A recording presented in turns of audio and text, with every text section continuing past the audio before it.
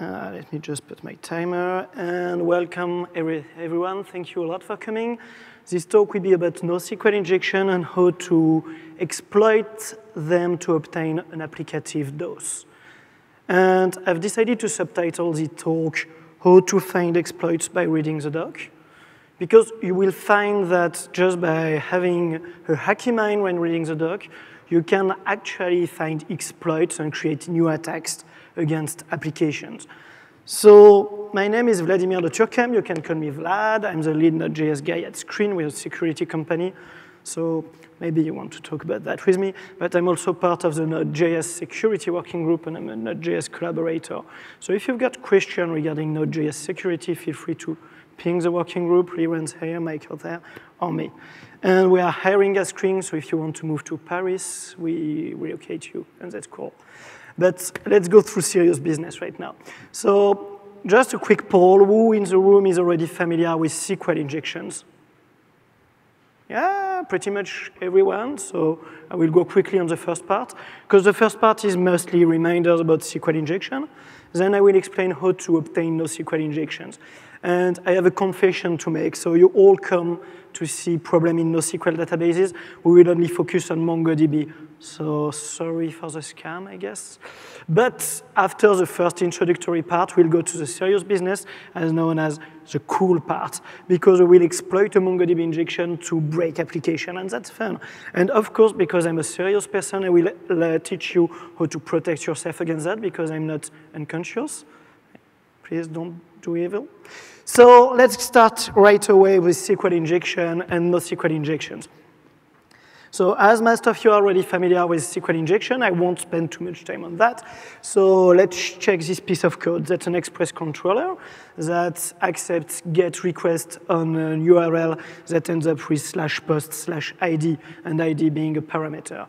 And when there is a request that gets into the application, we create a SQL query, select star from items where IT equals, and then we put the parameter, and we run that on the database. So as a result, if the ID in the HTTP request is 1, the query becomes select star from items where ID equals 1. And the outcome of that is eventually the document which has an ID 1 in this table, if it exists. And I realize that the name item is terrible for a database table, so I try to do better next time. But as most of you saw, it is injectable, meaning it's terrible. So if instead of an integer, I put 1 or true, the SQL query becomes select star from items where ID equals 1 or true, right? And at this point, every document in that table are returned as a result of the HTTP request, and that's called a data leak. And if you don't think that's a big deal, just ask Yahoo, because it almost killed them recently, a couple of years ago. And obviously, we can do even more eviler stuff. Is that a word, eviler? We can be more evil than that with using a union query to hit another table. So you can do one union select username password from users. So the SQL query becomes select star from items where ID equals 1 union select username password from users. And since I'm a terrible developer when I created this app, the passwords are not even hashed. So basically, that's a backdoor to everything in my app. And I should feel bad, but not as bad as those people who all have been having SQL injections in production in the last 4 or 3 years. And please don't sue me. I check the slides each time I do the presentation, and there is a reference at the bottom of the page. So please sue the guy who writes this website if you disagree with that. And most people tell me SQL injection are things of the past. You know, now we've got ORMs, we've got big frameworks, and we don't have SQL injections anymore, right? Yeah, I'm not sure Instagram has legacy code in their code base, so I'm not sure SQL injection are really legacy attacks. So long story short, you want to care about them. But that's not the topic of the talk, because I hear someone in the room being like, yeah, he spends too much time talking about SQL injections. I want to hear about MongoDB. And you're totally right. But before I talk about MongoDB injection, maybe we should remember altogether how MongoDB works compared to SQL databases. So in MongoDB, you don't have a single string to formalize your query. You've got what's called a collection, which is more or less the equivalent of a SQL table. And then you've got a method you call on that collection. And then you've got a query object that describes what the method should do. So in that example, we want to go through a collection named items. Once again, it's a terrible name. And we want to operate the method named find that obviously allows you to find documents in a collection. And since we don't want to find all the documents in the collection, we use a query object. So this can be, for instance, amount 0. And the outcome of this request will be getting all the items in that collection, which have a field named amount, that is the integer 0. And it will be extremely limited if the only request you could do is I want something that has a value with that value. That has a field with that value. So MongoDB has a query language. As you can see on the last line of this slide, you can use, for instance, $JT for greater than, which is obvious.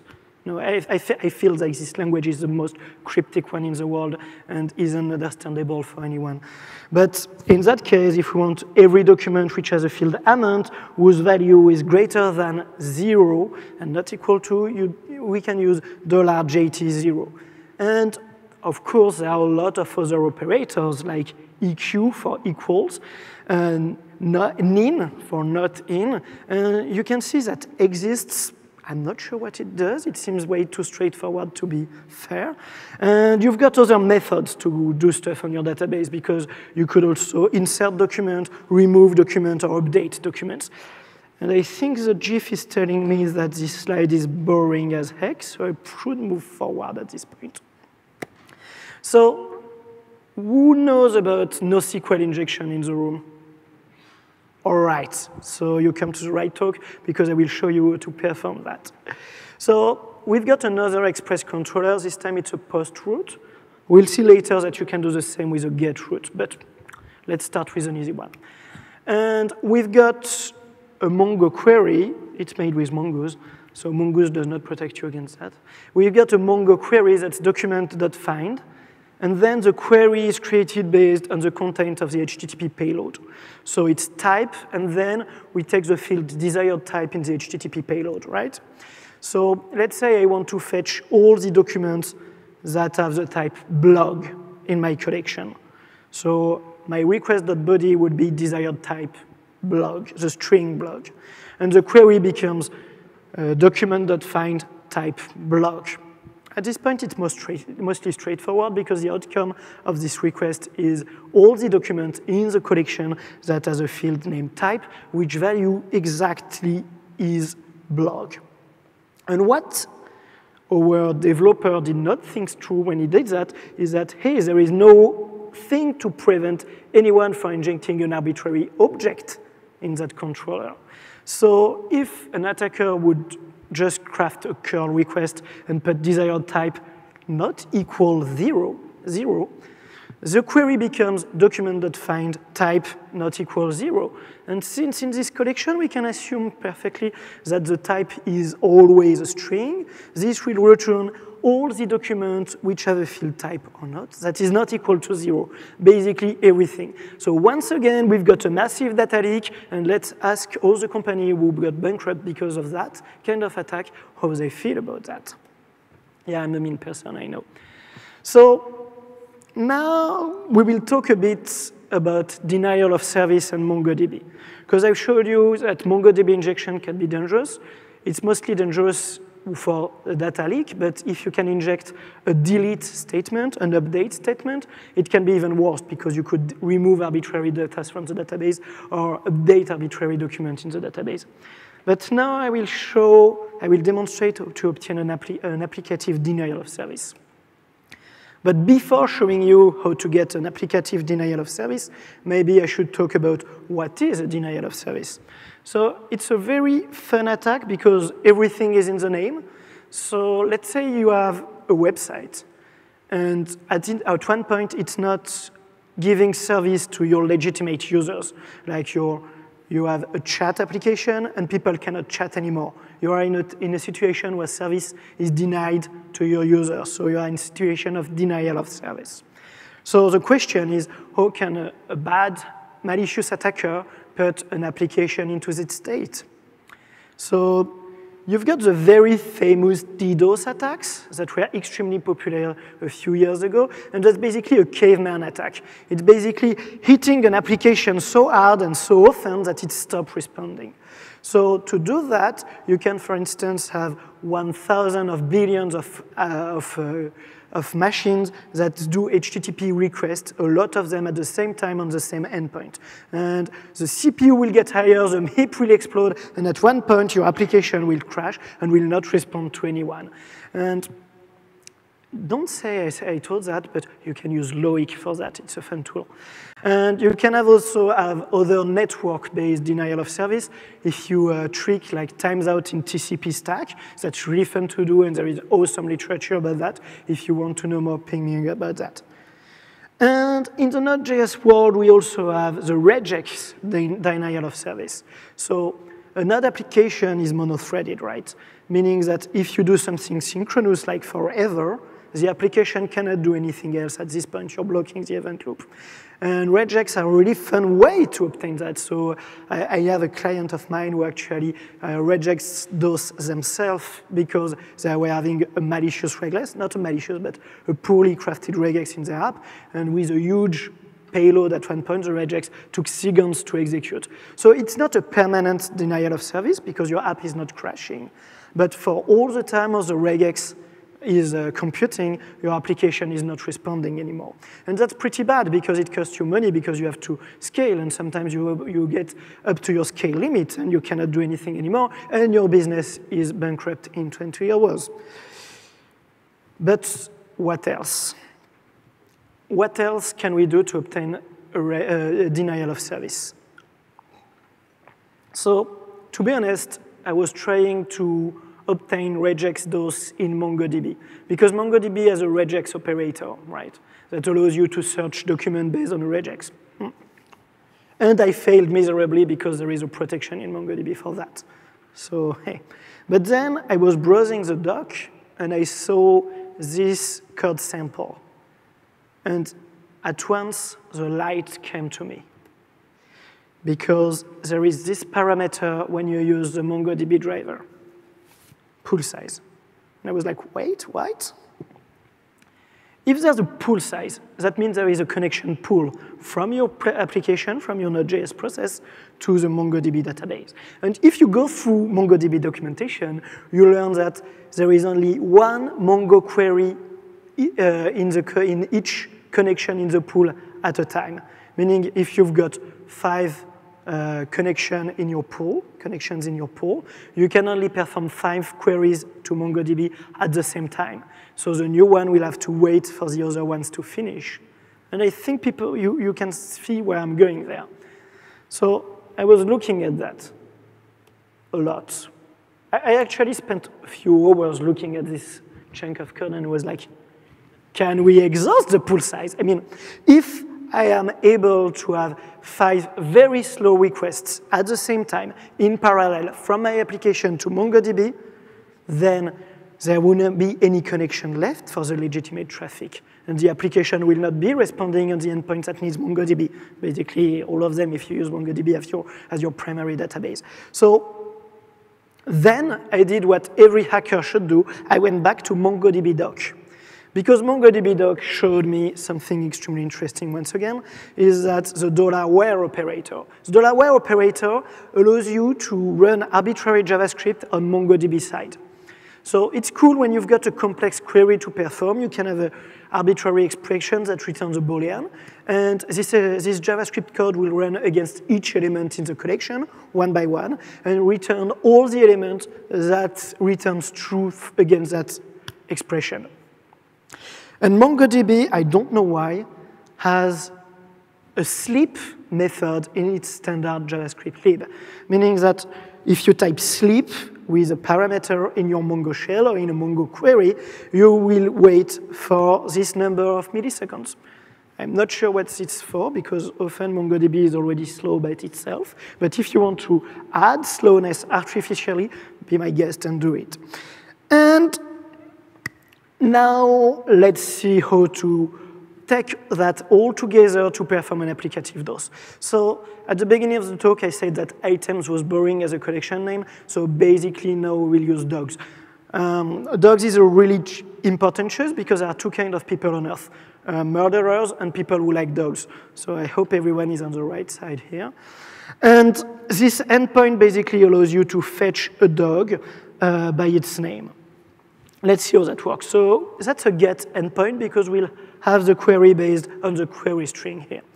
And when we've got a request, we do dog.find, and then we take the HTTP query string, and we return the result of that command. But this time, we will not focus on the injection. So as you can see on the second half of the slide, the outcome is a bit different as usual. So we've got a line named AB. AB is a tool named Apache Bench that allows you basically to perform load testing on an application. It allows you to run a lot of HTTP requests in a small amount of time against an application. So AB will be impersonating our attacker, the attacker that wants to exhaust the pool size, who wants to make the application unresponsive. So AB is the bad part in our scenario. And the query is the query performed by AB and the curl.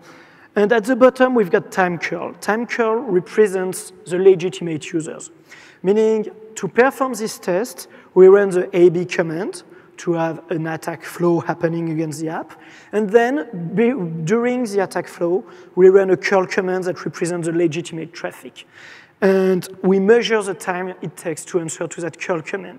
And the goal of this game is to make this curl command as inefficient as possible, as slow as possible. So let's start with not that bad attack. So we'll perform 10 HTTP requests in parallel, up to 100 of them, without any special injection. So in that case, the good, legitimate traffic takes 2 seconds to be performed, which is already terrible, but that's because my code is terrible. And because there is 10,000 documents in the collection we have to return in that query, that's why it takes time. So we do that, and we see that that's the legitimate user get access to the service, so there is no denial of service at this point. Now let's see what happens if we fetch only one dog, so I can show you how the query actually performs.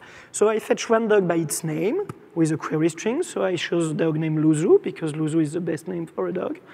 Yeah, it was the name of my dog when I grew up as a boy, so you don't care, but I do. You can see her on the left-hand side of the picture, of the slide. But so let's say we fetch only one dog at once. So we've got our attacks, again, the AB part, and we've got our witness legitimate traffic as the last line, the curl command. And this time, since we are only fetching one record over 10,000, because there is only one Luzu in the universe, it's much faster. It takes 600 milliseconds to perform the legitimate traffic, which is somehow all right. And now let's do the fun thing. Let's inject that.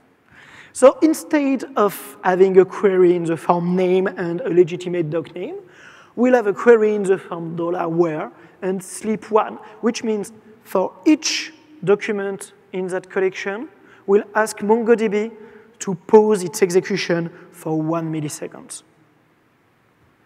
And I started this test suite with my usual setup, and it took time. It took a lot of time. I mean, it was never stopping. So at one point, I just interrupted the treatment, and the 2 minutes it took for the legitimate call is actually the time after which I stopped the treatment, meaning that until I was stopping the attack part, the legitimate user were not having any access to the application at all, altogether. So we actually performed a denial of service through a MongoDB injection on a Node.js app. And it's not only working for Node.js apps, because NoSQL injection are available in all applications. We protect that in Java, PHP, Python, and we see that in real life in all these languages. Meaning that this attack is not tied to Node.js. If you've got backends in other technologies, you might want to check if you're vulnerable to that. And sorry for the anxiety I created in the room. That's not my goal. But yeah, app is not responding, we managed to get what we wanted. But the real question, because we are at a dev conference, we're not at a black hat conference, is how do we protect against that? So you've got the bad way to protect against that. Some people told me, hey, you just have to expand the pool size. Yeah, but you know, the pool size by default is 5. You expand it to 10, we will just have to do 10 requests in parallel to flood it. You will expand to 100, we will do 100 requests in parallel to flood it. I mean, having a lot of HTTP requests hitting an application is not expensive, especially now that everyone can spawn a lot of machines in the cloud within seconds. So don't think that it is a power game because you cannot win. You will rate limit. Maybe you can rate limit access to your application, but sometimes some endpoints in your application are slower than others. And sometimes some endpoint in your application needs to be called more than others. So how will you rate limit? Except if you've got a single endpoint application, rate limiting is not really a good strategy because it will create a bad developer experience for your team and a bad user experience for your clients. So you should not go that way either. So maybe we should prevent NoSQL injection altogether.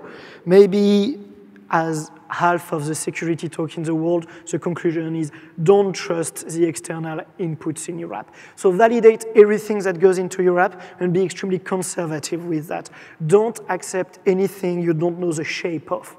So if you're a cool kid, you're basically using Happy as a framework, and there's already something inlined into Happy to do that. If you're using Express, you can use Joy, which is a very cool library from the Happy project, and there is a middleware generator named Celebrate to use with Joy. And that's a very, very easy to use pattern matching library that allows you to validate everything that gets into your application without a lot of pain. So you might have fun with that.